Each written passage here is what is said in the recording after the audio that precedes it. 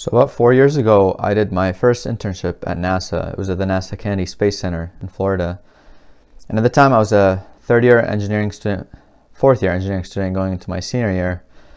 And going into the NASA internship, I was a bit anxious. I didn't really know what to expect. It seemed like an exciting place to work, but also seemed like an intimidating place to work. And there was a lot of stress, needless to say. And when I first got there, I was excited to meet everyone. And I got my assignment up and running. I worked in a lab with amazing people. And little by little, I started learning what was going on. I was caught up to speed. Then I was contributing my own stuff. And towards the end, I was helping out with projects. And I wrote a report, and it was published. And when I came back to university after my NASA internship, something very interesting happened. I started to observe that all of a sudden I was behaving a little different after that internship. When my friends asked for help with things like physics or engineering, I was a lot quicker to jump in and try to give a solution. Even if the problem seemed more challenging, I would just kind of jump at it. And in the back of my head, there was this voice that would be like, dude, you've interned at NASA, you can solve this, no problem.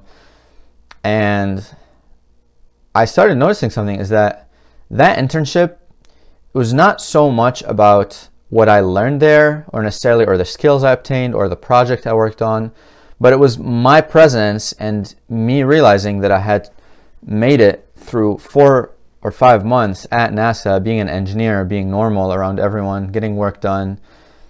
That changed without noticing or realizing at the time. That actually changed how I looked at myself. That kind of changed my self-image.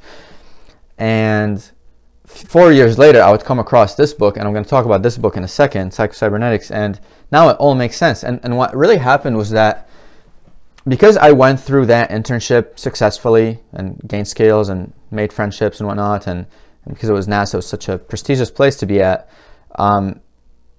prior to the internship, I used to think, okay, maybe I don't belong to engineering, maybe I probably should do something else. Coming back, I'm like, holy shit, I'm a NASA engineer. And even though my skills had not changed much, my self-image changed a lot. The way I look at myself changed a lot, and that made me a lot more confident in my skills. That made me take more chances, and I went on to apply for a PhD program, and then I went to NASA for another internship. That time it was JPL, and I did work very independently and got a really nice letter of recommendation. And the key idea from this video is basically what this book is teaching. And this is Dr. Maxwell Maltz. He wrote it in 1960. This concept of self-image is that the way we look at ourselves, sometimes it's not necessarily like when we tell ourselves we're not good enough, we're not smart enough, we're not talented enough. Most of the time that has nothing to do with our skill level or our ability to acquire skills, but rather some either deep-rooted self-limiting beliefs, whether during our childhood people were being dismissive, or we just didn't, like you'd hear someone say, oh, I'm not a math person. In many cases, because you tell yourself, I'm not a math person, you have this image of yourself that you're not a math person. Whenever you see a math problem, you're going to be a lot less likely to solve it because you already have this image of yourself that I'm a math person. So this idea of self-image is very powerful, and I actually have an exercise for you that I think you should go ahead and do. Is you can grab a notebook with 2 pages, like something normal like this, no big deal, and open it on 2 sides. And on one side, write down how you currently imagine yourself or look at yourself, or what you think of yourself, your traits. For example, let's say I'm not a math person, or I suck at engineering, or things of that sort, and then on the other side of the page, write down your ideal self, what it is that you wish you were or what you would like to be. For example, let's say I'm really good at math, or I'm really good at engineering. And again, make that list. And after that, I want you to sit down in a quiet place by yourself, just looking at these 2 pages side by side, and ask yourself, in order to make the transition from the first page to the second page, how many of the things you listed actually require gaining skills, and how many of them are just a matter of a distorted self-image?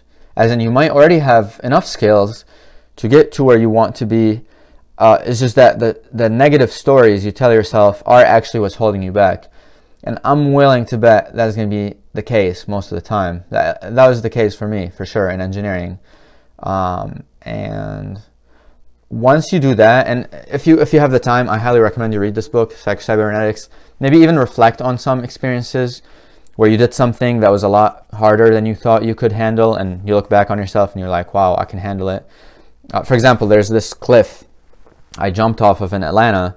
It was really scary, and it was really high, and I jumped and I did it, and I grabbed this from the water that I landed in with me, just to kind of remind myself that, okay, wow, even sometimes something can be so scary, you can just kind of take a leap of faith and jump, and you can handle it. Yeah, so do the exercise, read the book if you have the time. There's like an audio book available on YouTube, and let me know what you think. Maybe write in the comments if you had a similar experience to that. Because I think that concept of self-image is very powerful, especially for engineering students, because a lot of the times, because engineering seems very intimidating at first, like many students have the belief that I'm just not cut out for this, and you see someone else who's doing it much better than you, and you're like, oh, they're just doing it naturally. Sure, they may be more skilled, but you probably have other skills that you can use to your advantage. I'll make more videos about that.